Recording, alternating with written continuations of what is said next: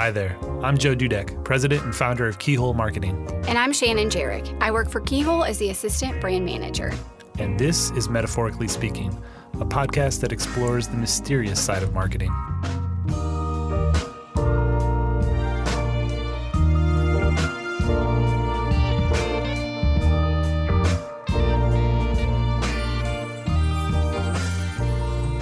It's so great to be back with you on this podcast. This is our second episode during this in-between time. I'm calling it the unseason. Earlier this year, we launched season 1, where we compared creating your business story to the way an artist would go into a studio and create his or her art. And as of last week, we actually recorded season 2 of the Metaphorically Speaking podcast, where we talked about fear and specifically exploring how it affects our lives, our careers, and the things we offer the world. Today, we continue our series of interviews with entrepreneurs, something we've been doing for several years on our blog and just recently brought to the podcast. Here, we just try to get to know entrepreneurs on a personal level, find out more about what their stories are, and really kind of what made them crazy enough to start their own business, and really ultimately touch on what that plot twist that might have taken place that pushed them finally over the edge into entrepreneurship. And today we're talking with Mitch Causey. He's the founder and CEO of DemandWell, which is a digital marketing agency near Indianapolis, and that focuses on attracting and converting traffic from organic search. And he just recently took the leap earlier this year towards entrepreneurship after years of great success of building the brand of Lessonly. And now he's kind of building on that experience to advise companies on their SEO, from anywhere from mom and pop shops to Fortune 100 companies. And so I met him earlier this year. We had an opportunity to work on a project with a client, and I just kind of knew right away I wanted to interview him. He's just a really passionate guy. He's got a great work ethic, really infectious attitude, and seems really destined for success. So with no further ado, here's my conversation with Mitch. I hope you enjoy it as much as I did. Thanks for joining us today, Mitch Causey. We're here with Mitch Causey. He's a great guy. He's a guy with a great beard, which you can't see on the podcast. Gives me a lot of beard envy, and that's saying a lot because it's actually a little short right now. Yeah, I'm not feeling quite as bad right now. So thank you for doing that for me. So he's out here based. I guess you're in Fishers, right? Noblesville. Noblesville. Okay, yeah. So kind of the Indianapolis, Hamilton County area. Yep. I flew out here just to talk to him from Colorado. No, but it was a nice perk of of coming out here. So Mitch and I are just we've got a chance to work together a couple times, and I've just loved getting to know him as much as I can on a working relationship. And every time we've connected, personally, it's been good for me. So he's got a good story. He's just started his own business. We were talking February of this year. Yeah, so February. Yep. About 8 months ago? Yeah. So he's just getting started, but things seem to be moving along pretty quickly. So I'd love to hear more about his story. Let's start off pretty easy with the first question, because I go to your LinkedIn and it's Mitchell, but I call you Mitch. So what's your preference? On paper, it's always Mitchell, but everyone calls me Mitch. Mitch, okay. You're good with either one, though. Great with either one. Okay. Probably prefer Mitch. Mitch, but, perfect. Okay. Then I don't feel so bad. I probably won't go to Mitchell, so I'll be good. About half of my aunts and uncles call me Mitchell. They're about the only ones. Yeah. My mom calls me Joseph when I'm in really trouble. Talk a little bit about where did you grow up? Where are you from originally? Your upbringing? Yeah, for sure. So I grew up for the vast majority of my life in Southport, which is, I don't think it's actually a city or a town. I think it's just an area. Yeah, okay. I could be wrong. So it's part of Indianapolis, right? Yeah, it's part of Indianapolis. Yeah, Indianapolis in the address. So on the south side, grew up there, but fun fact, I actually went to a school called Heritage Christian, which was always on the north side. Yeah. So always had a 30-minute commute to school. Especially during the wintertime. I'm sure that was fun. Oh, yeah. Wow. So I have somewhat of a location crisis where I grew up on the south side, but all of my friends were on the north side. I actually know the north side better than the south side of Indy. Yeah. You went there all of through high school? Yeah, K through 12. Yeah. Oh, wow. Okay. Yeah. Okay. Yeah. Awesome. Do you have brothers, sisters, or what's up? Yeah, got one brother and one sister. Okay. Brother is 8 years older than me, and sister is 6 years older than me. Oh, okay. The baby. Yeah, I'm the baby. Yeah, I can relate to that. Got 7 siblings older than me. Well, oh my gosh. 4 half siblings. No, 6 half siblings, 1 full. So, oh my gosh. If I did the math there, it's 3.5, 4. No, I don't know. So, yeah. And then you're married. You've got 2 kids now, right? So we have a 15-month-old and a -1 month-old. -1 month. Yeah, I didn't know it was that soon. Okay. Because I left here 3 months ago, and I knew one was on the way. I think in my mind it was happening sooner than that. So, okay. Yeah. Awesome. Nice. Yeah. Wow. It'd be exciting. Yeah. Both boys. Both boys. Okay. Yeah. First one was Marshall. Second one will be Caleb. Okay. Yeah. No Mitchell. No Mitchell. No Mitchell Jr. We thought Marshall was close enough. Yeah, that is close. Where'd you meet your wife at then? So we met in public speaking class our sophomore year of high school. High school, okay. Yeah. So she was a Heritage too. Yep, and then we started dating 2 weeks before we graduated high school. Okay. So, wow. Yeah. That's interesting. Technically high school sweethearts. Yeah, definitely. Is she from the north side? She is. She's from the Carmel area. Yeah. Okay. Yep. Okay. But she moved around all over like Minnesota, Illinois, Michigan, Indiana a couple times. Yeah. Wow. She kind of grew up, but they landed in Indy area. Okay. Mm-hmm. Like military family or something? No. Her dad was just like an executive at a lot of companies. Gotcha. And so he'd be, like the CFO in this company, so I'd have to move there, or VP of this and another company and have to move there. So, yeah. I probably wouldn't have asked that question 3 months ago, but we're right in Colorado Springs, which is right by the Air Force Academy. Oh, so yeah.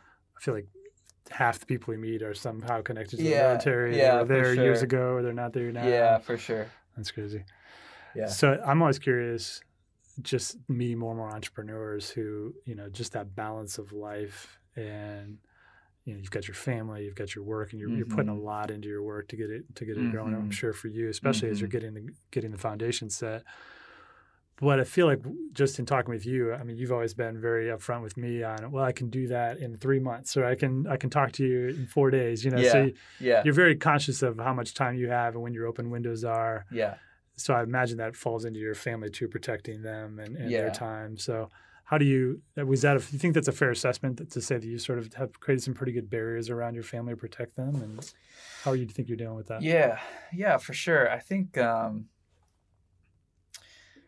think there's different seasons in life. My wife and I talk a lot about seasons. And, I think back to my last job where I was employee number 3 and ended up, being there for 5 years. We grew up to like 100 employees or whatever at that company. And, in that season of time, I limited 45 hours a week, no matter what, just 9 hours a day.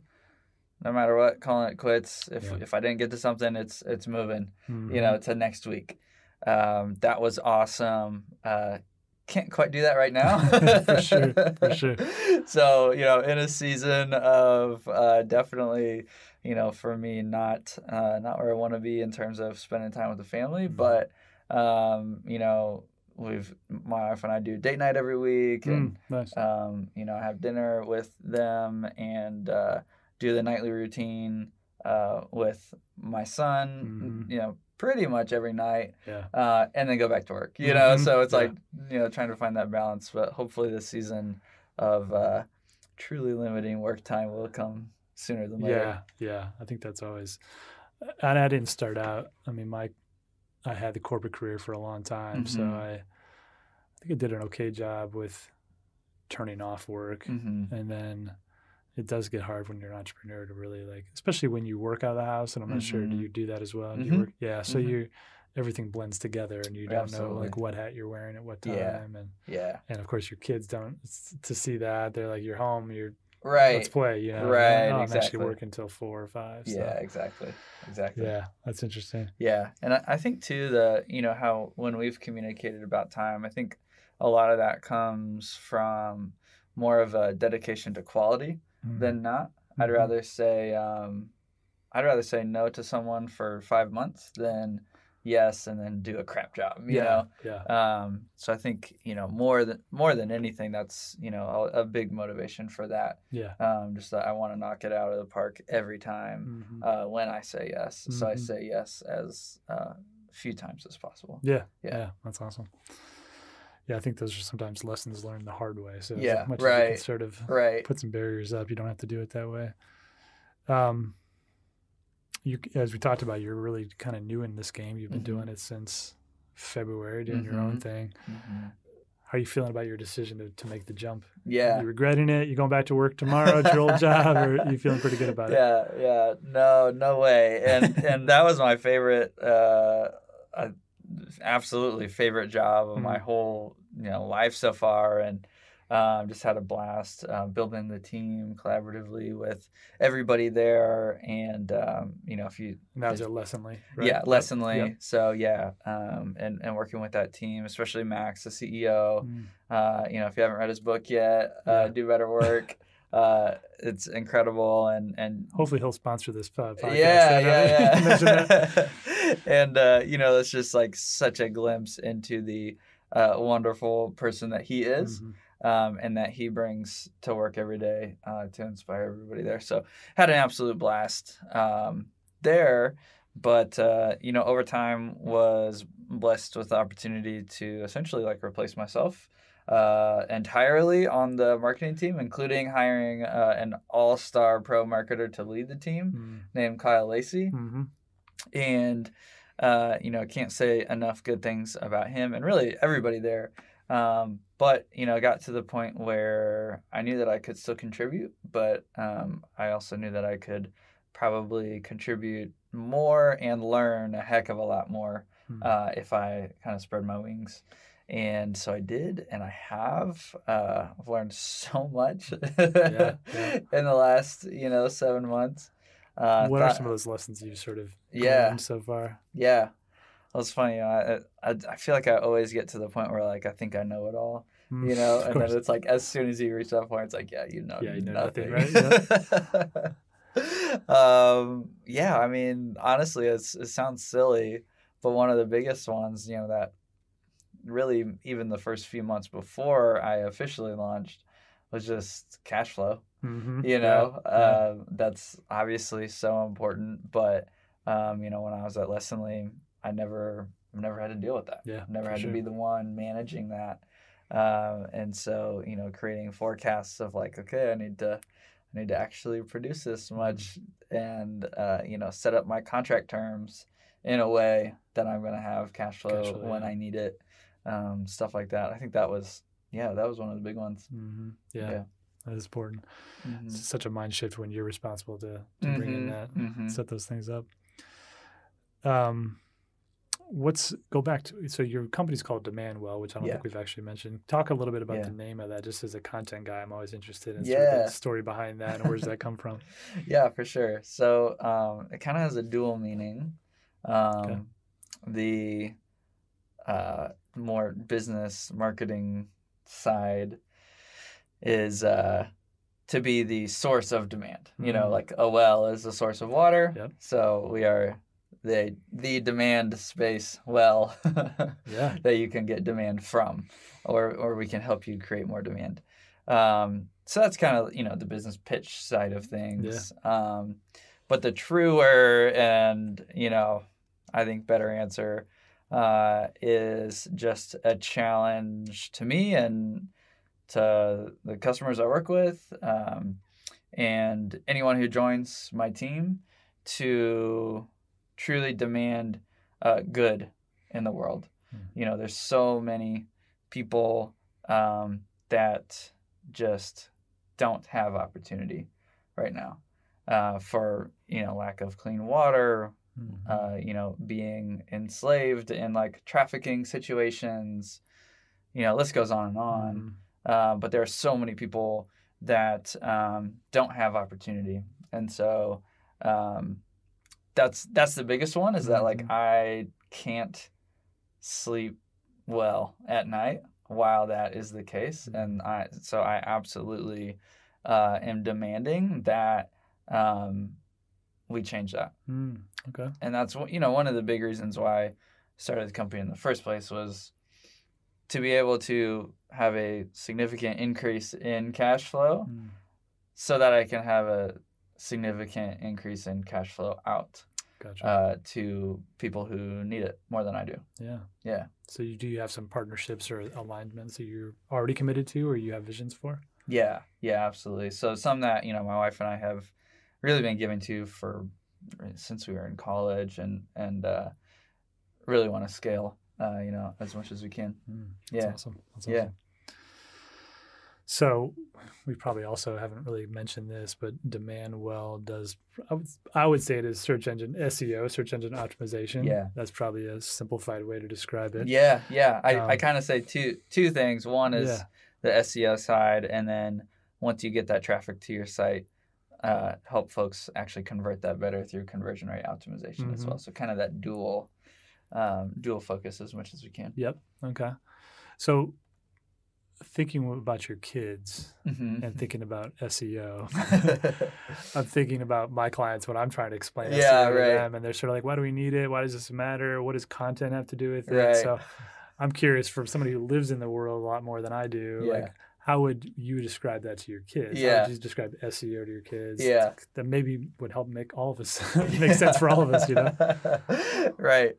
It's hard with my kids, because they're just they're pointing and just making grunts. How about to my child? He's 5 years old. He's 5. How about that? Yeah. So I feel like I typically say something along the lines of helping people get more traffic from people searching in Google.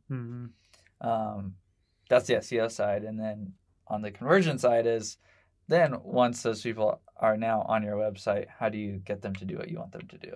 Yeah. Seems to make sense to me.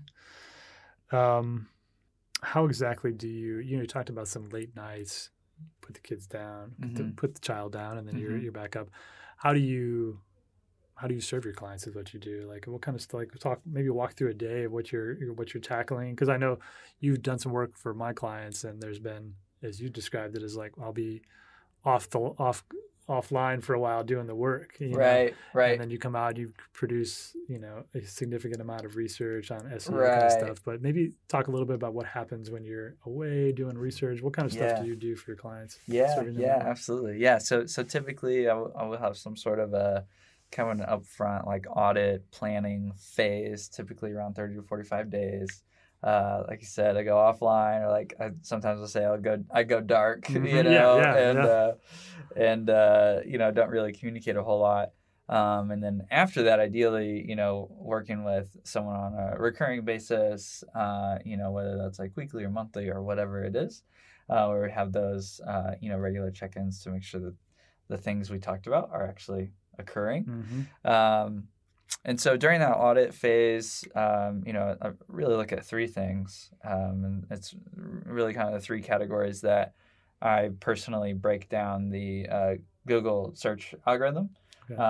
And so that is ACE, a word. All of that in a word is ACE. Okay. So ACE stands for Architecture, Content, and Endorsements. Architecture are the, really technical pieces, like page speed and mobile usability, making sure it's responsive, having a secured server, stuff like that. On the content front, pretty self-explanatory. It's content, but specifically text-based content, and help folks do a ton of keyword research to understand basically like the whole universe of content that they should be writing about. And then lastly is endorsements. Those are third-party websites that link back to your site. Google basically looks at each of those 3 categories, gives you a score, adds all that up, and that's basically, how they rank your site. So I'll look at each of those 3 categories, put together a specific plan of, understanding where they're at today, where they should be, and train them on how to bridge that gap. Yeah. Well, I can attest to the in-depthness of this report. I mean, we're working through it with one client, and it's a ton of. We could work on it for 10 years, and it still scratch the surface, I think. So it's super intense. Yeah. And you talked a little bit about that second piece, the content. Mm-hmm. And I think the challenge, obviously that's the world that I live in. Mm-hmm. And, the challenge, and probably you pay attention to this a little bit, is the challenge to write for spiders, right? Things that are crawling through your site, and then right. also writing for humans who actually care about the content, yes. like what that makes it legible. So maybe talk a little bit about that piece, just as yeah. relates to my audience yeah. a little bit. Yeah, absolutely. And that's why I always bring up that second piece of conversion, because you could publish content that a robot has written, on a white. All white website with no styling and right. just black text, and Google might rank that. Yeah. But if anyone lands there, they're not going to do what you want them to do. And so that's where, the conversion side comes in. So, some of those factors are, what are you saying? What's the messaging? But also how is it laid out visually, and stuff like that, is equally important.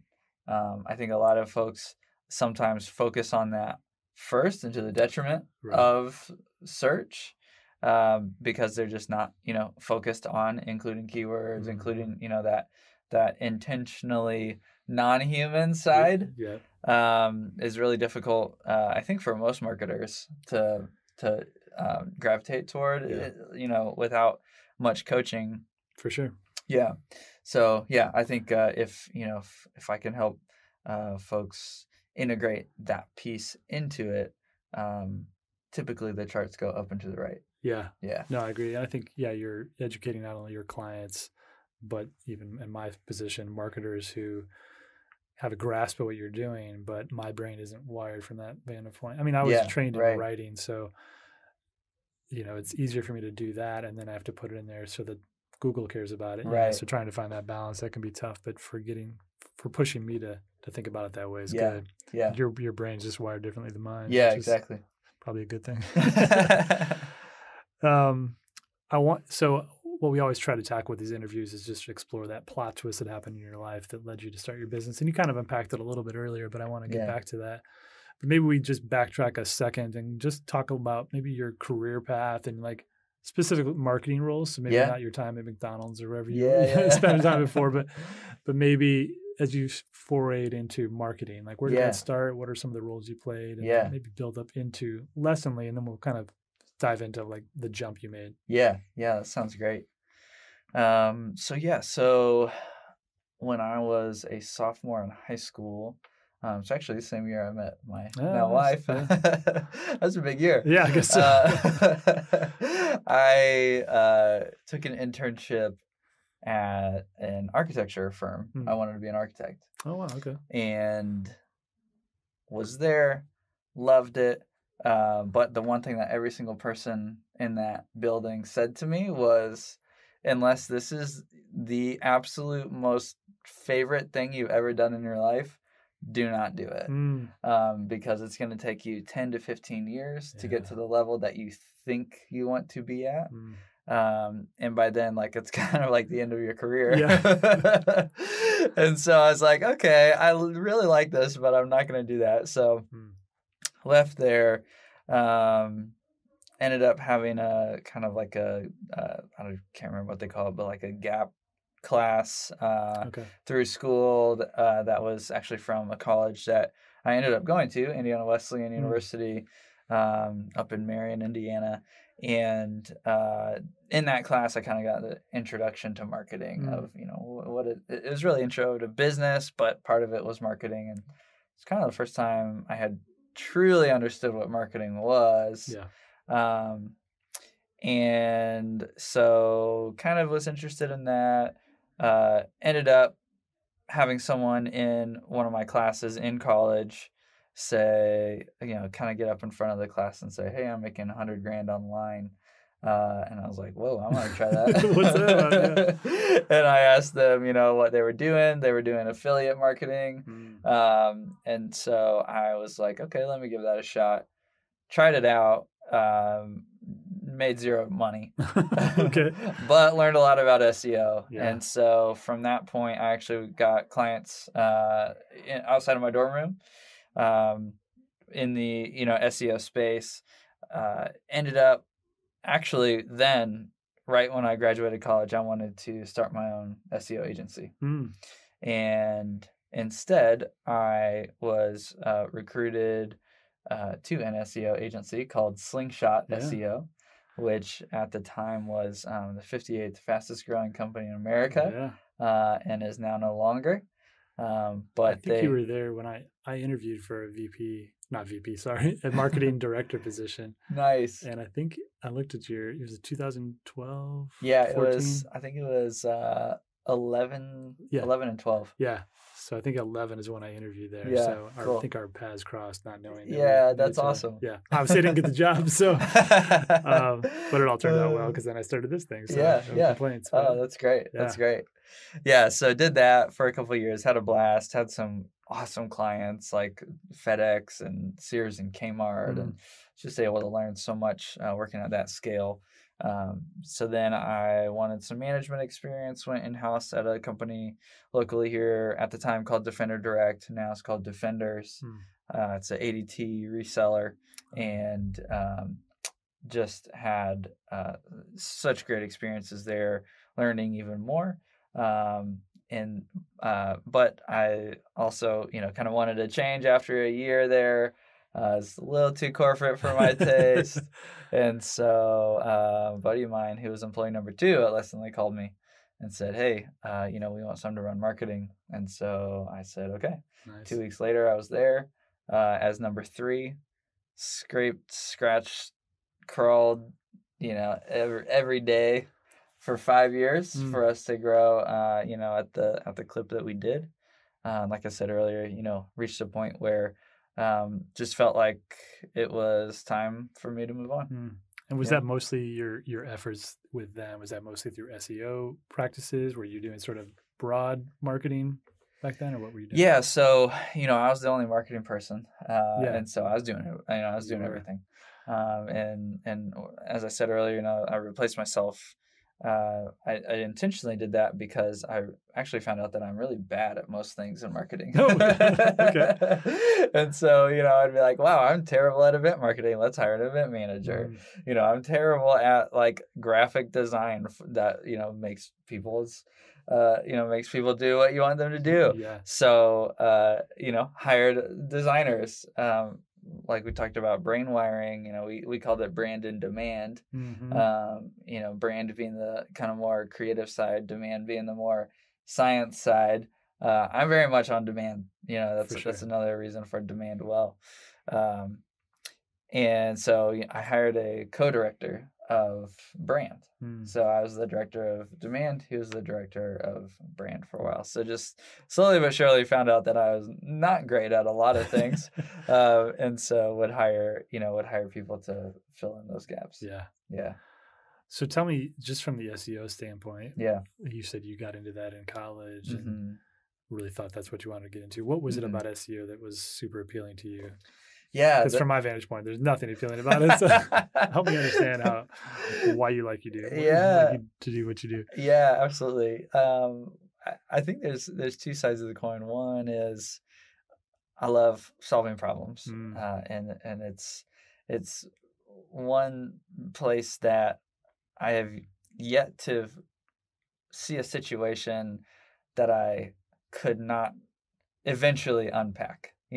Some challenges are harder than others, but I think to date, like I've always had an answer for why something happened. Yeah. Whether I like that outcome or not, I'm pretty sure I know what it was that changed. So I love it from problem solving perspective. But what I love, I think even more than that, is I think Google is the greatest social experiment of all time.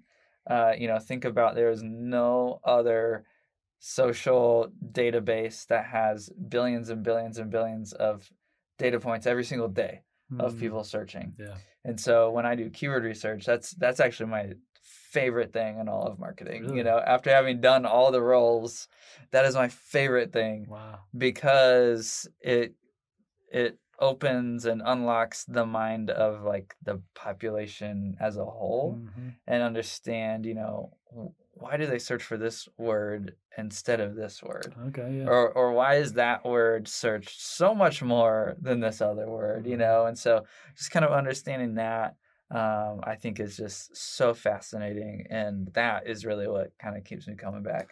So you can get the answers to those kind of questions when you understand not just that they search something, you're able to explore the why. Yeah. Interesting. Yeah. And a lot of it's inference, you know, Yeah, it's like just saying like, oh, you know, comparing different things and kind of drawing conclusions. But yeah. But you're looking at a lot of data points to come to that conclusion. Right. Yeah, that's awesome.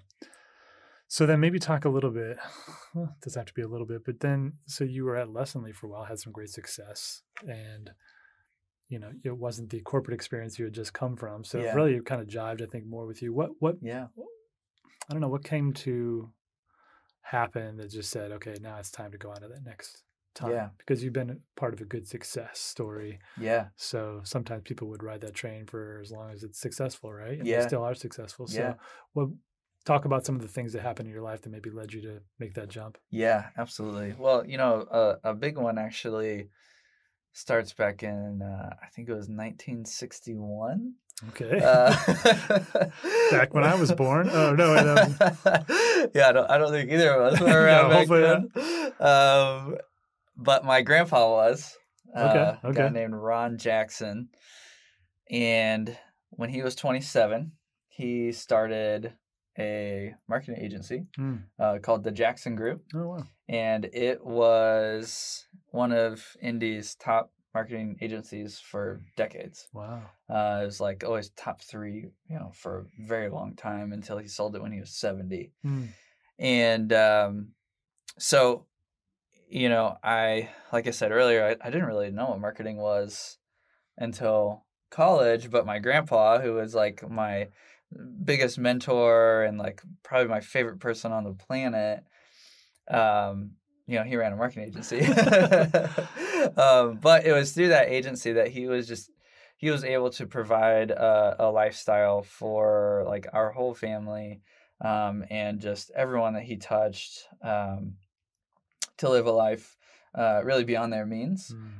He was like a huge donor in Tech High School, local high schools where he went to high school, and you know they have like a turf field, like all sorts of stuff. It's like, you know, my grandpa he's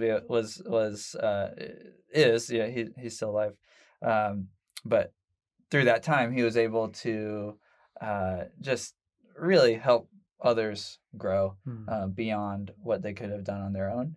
And that's the mission of DemandWell, is that we help others grow. Yeah. And, you know, kind of going back to demanding well in the world, you know, that's, you know, we help others grow by helping people who can't help themselves, and also help marketers be the best marketers they can be. But anyway, so back to your question, that has just always been a burning desire in me ever since I learned what my grandpa's title of entrepreneur meant. I literally remember the moment that I learned what the word entrepreneur meant, and I was like, in that moment, I think I was in like 3rd grade or something. In that moment, I was like, I know that that's what I want to do. Okay. So it's just been this burning thing in me for such a long time. You know, like I said, at Lessonly, it's just, you know, we kind of, from a personnel perspective, like really, really built out this just rock solid team.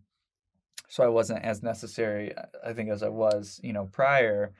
And then also just on the personal front, my wife and I lived on a lake here locally, Morse Reservoir, and we kind of flipped this kind of old shack of a house into a little less shacky of a house. Perfect. And we're able to sell that for quite a good profit. Nice. And so we essentially for the first time had seed money that we could live off of for a few months if need be. Thankfully business has gone better than I expected, and we haven't had to like burn through much of that, but we had it there just in case. And that was really kind of the first time in our career that was possible. So if there was like a matchstick moment, it was probably the flipping of our house. But like the whole, rick of wood sitting next to it was the burning desire to basically follow my grandpa's footsteps. That's awesome. It sounds like you didn't probably have a whole lot of conversations about that business growing up, since you didn't really know what marketing was until in college. Have you since had a lot of conversations about owning a business and some of those things? Yeah. We've had some really great conversations lately. And the cool thing is, even growing up, I would go visit him there, and we would talk about business, but it wasn't so much about marketing. It was more about, how to like love your employees and how to treat your employees well, and essentially how to create a great culture of, loyalty and all that stuff. And there's people there today that still say like they're there because of my grandpa, even though he hasn't been around there for years. He set a foundation there. Yeah, exactly. So I feel like I learned a lot about really just treating people well in general, but also specifically your employees. And I think through the decades he had to do maybe a round of layoffs here and there or whatever, just depending on the season or whatever. And he would be in tears when he was talking about those times that it's just so important to him that he would take care of the people that surround him every day. So, I got to learn so much about that. But in our more recent conversations, it's been really cool to hear more of the specific side on the business side. And it's funny when I told him just a couple months ago, when I told him that I was doing this, the first words out of his mouth were, "Now, how old are you?" I said, "I'm 30. And he said, "Okay, good. I was 27. I still beat you." That's awesome. Yeah. So competitive. Yeah. That's great. Last couple questions, then we'll wrap this up. Yeah. Appreciate your time.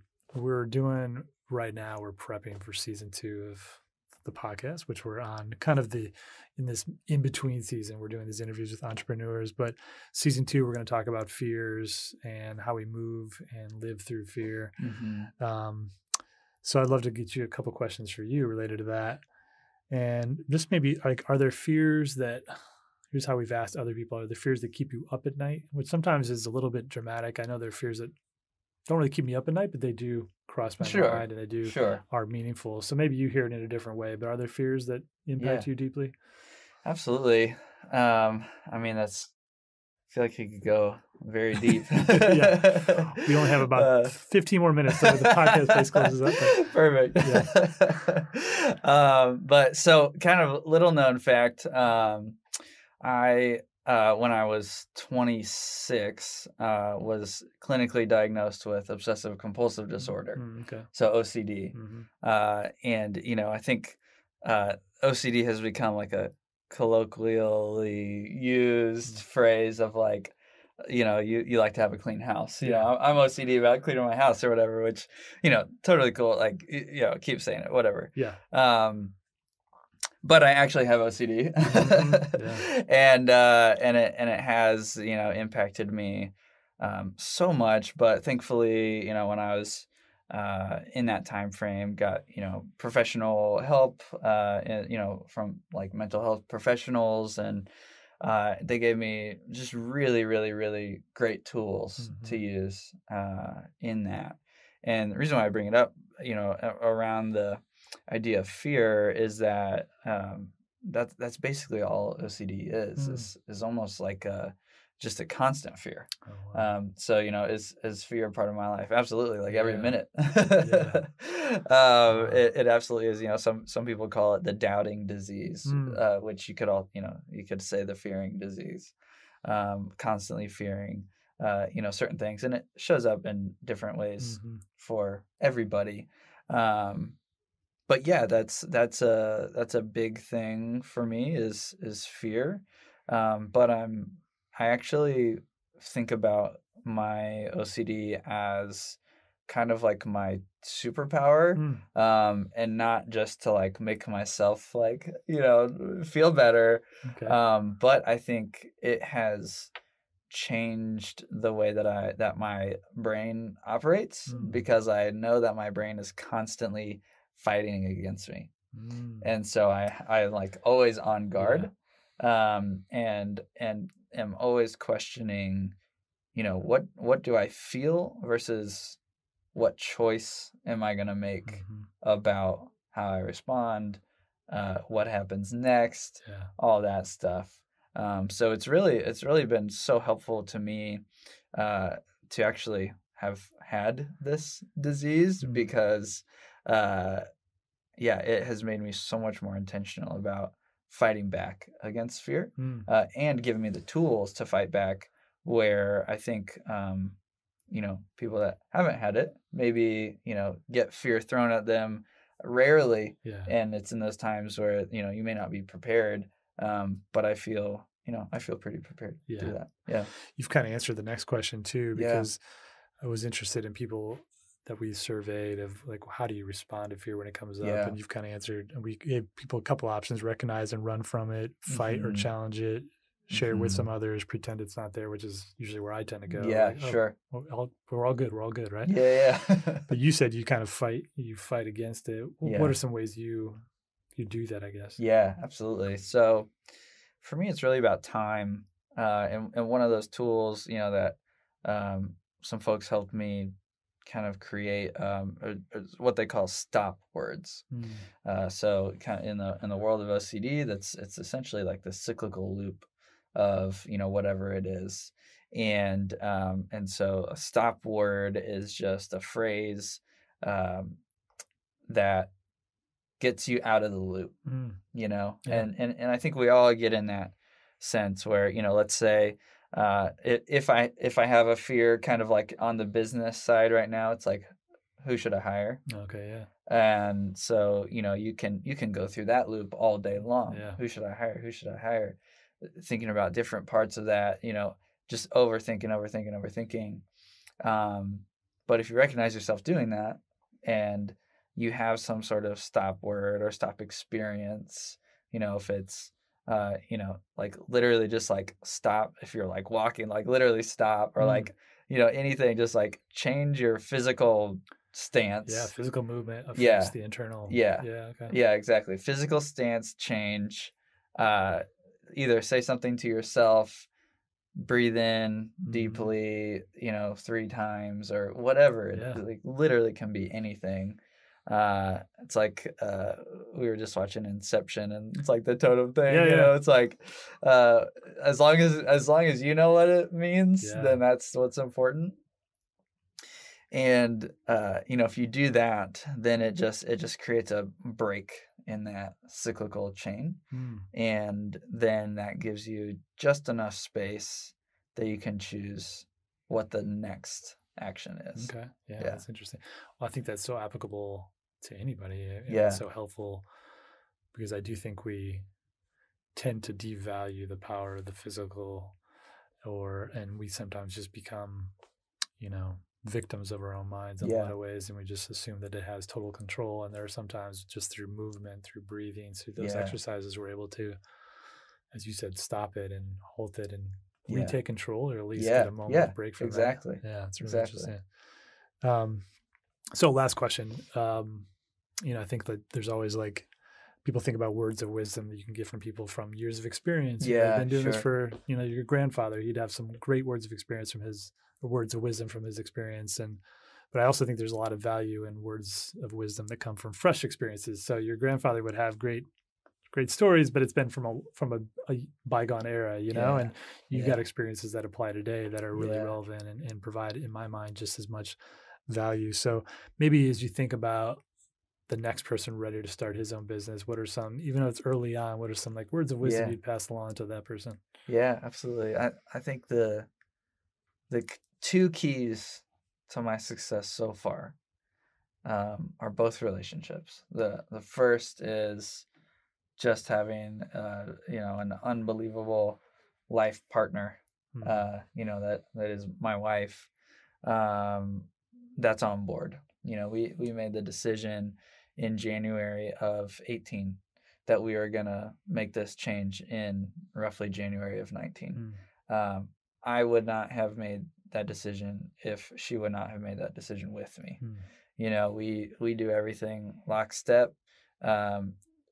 When we notice that we're off, we talk about it and get back together on, lockstep. So her support just has been unbelievable through the whole process. And I literally could not have done it without her. Still can't do it without her. Even more so. It feels like day by day. But then the other one, relationship-wise, is just the community. I've had way more opportunities in my Salesforce instance than I deserve to have at this stage. And 90% of those have come from referrals, people sharing stuff on LinkedIn about me that I didn't ask them to share, and they just did. Stuff like that, where the indie community, the tech community. There's an organization called the Orr Fellowship. Every community I've been a part of in the indie area has really just stepped up in ways that I never ever really even could have asked for. But they have, and so it's interesting, like the idea of like an overnight success. It's like I kind of feel like I've had an overnight success, but it took 10 years of networking to get there. Yeah, for sure. Yeah, and you've had a vision for a while, so it doesn't just happen and people start knocking on your door. Yeah, exactly. It all comes together. So yeah, it's been fun to watch even from a distance, and it's like I was trying to do the math of how long you've been in business, because you've been so busy and had such success. I didn't think it would happen since just February of this year. So I'm glad were able to partner, and hopefully we'll get a chance to do that again. So, absolutely. Me too. Cool. Appreciate your time. And of course, it's late at night, so thanks for after a long day of research and stuff, making some time for us. So. Yeah, absolutely. Awesome. Yeah, thanks for having me. Yeah, it's been fun. You've been listening to Metaphorically Speaking. If you've enjoyed this episode, please rate us on iTunes and subscribe on your favorite podcast app. For more information and to check out our full library of entrepreneurial interviews, visit keyholemarketing.us. Also, feel free to send us an email anytime at hi@keyholemarketing.us. Thank you for listening.